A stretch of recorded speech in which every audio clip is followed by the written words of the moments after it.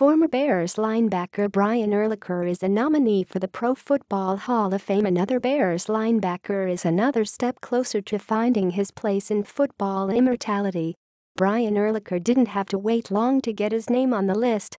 In his first year of eligibility, the longtime Bears linebacker was one of the nominees for induction into the Pro Football Hall of Fame's class of 2018.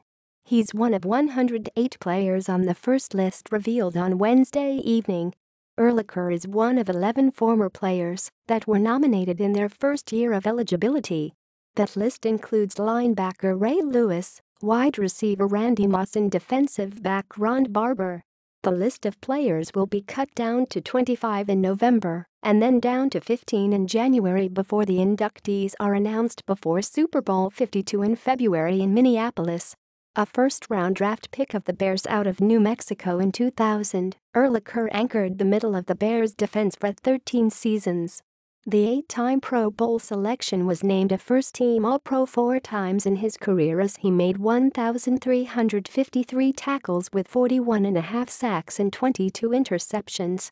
During his time in Chicago, the Bears won the division championship in 2001, 2005, 2006 and 2010, advancing to the NFC Championship game twice, and Super Bowl 41 in 2007.